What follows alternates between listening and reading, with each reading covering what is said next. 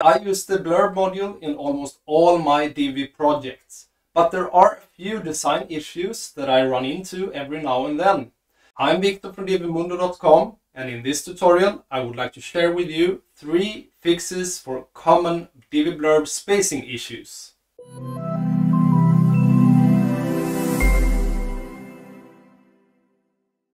You'll find all the snippets and resources needed in the blog post on divimundo.com.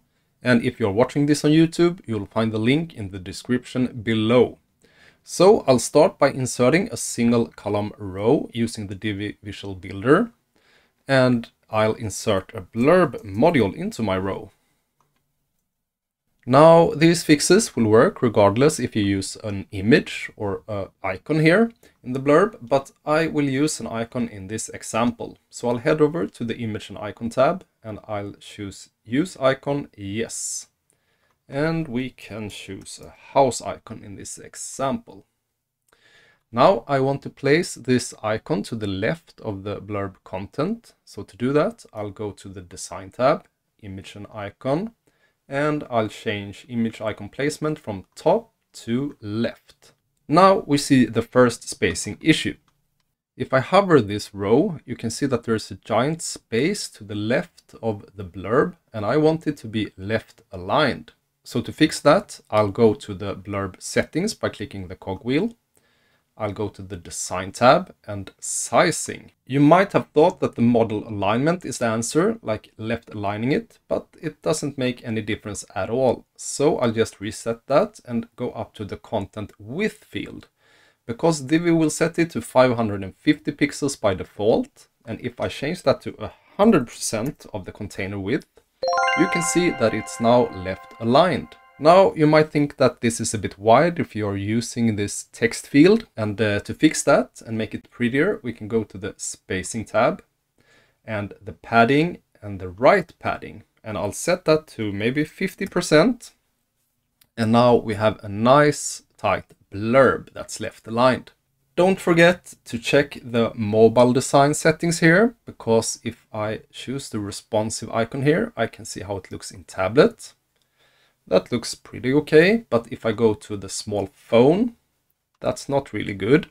So for phone, you would probably like to change the right padding from 50% to 0. Let's go back to the desktop mode to see the next 2 spacing issues. And they will appear if I change the sizing of the icon or the title in the blurb. So I'll head over to the blurb settings again by clicking the cogwheel. I'll go to Design and Image and Icon. And maybe I want to have a smaller icon. So I'll drag this image icon width bar. And as it gets smaller, you can see that the distance gets bigger to the actual title. And this doesn't look too good. And also, if I want to change the sizing of this title, I can click the pen icon here as a shortcut. And let's drag it up a little bit bigger. I know this looks ugly, but just to show you the example here. Now you can see that they are not vertically centered anymore. So to fix this spacing and the vertical alignment, there are no options in the Divi Visual Builder. We have to use some custom CSS. But don't worry, I will guide you through it. It's super easy. So first off, I want to set a custom CSS class to my blurb so that my changes won't affect every blurb on my website. So I'll head over to the Advanced tab, CSS ID and Classes, and I'll give it the class dm-tight-blurb, and I'll save it. So I need to add this class to every blurb that I want to have these fixes that we're going to do right now. And I'll head over to the Theme Customizer. And if you're editing the page, you can find it up here in the left corner under your site name. We have the Theme Customizer. If you're using the WordPress dashboard, you will find it under the Divi tab and Theme Customizer. To add my custom CSS, I'll head over to the Additional CSS tab. Let's start by removing this excessive spacing between the icon and the text. And the reason for this space here is that Divi will add a 15 pixel left padding to the text. And I will override this by adding a CSS snippet from the blog post on divimundo.com. So don't blink. There we go.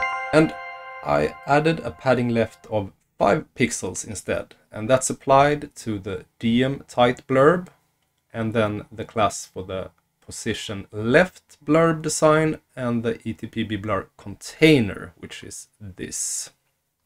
You can adjust this. You could set it to 0 if you don't want any padding at all. It will be really tight in there. Or you can actually increase it to 30 pixels if you want to have more spacing. But I'll go for 5 pixels in this example. So just remember that the default value of the padding here is 15 pixels, so that can be your starting point. Now we had the next spacing issue, and that's the vertical alignment here, that the icon and text is no longer center aligned when I adjust the title size. And to fix that, I will paste my second snippet from the blog post on divimundo.com. And we go 1, 2, and 3.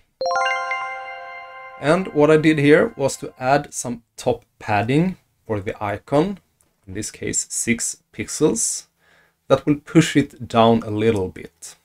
You can of course play around with this number, you can increase it, maybe I want to have 20 pixels. And if you go back to 0 pixels, that's the same as the default value, so I guess that wouldn't make too much sense. But I think 6 pixels looks good in this example. Now we can just publish the changes, and we can preview the page in front end. And here is my new tight blurb. That's all for today. Please let me know what you think in the comments below, and subscribe on the channel for more good stuff coming your way. Thanks for watching.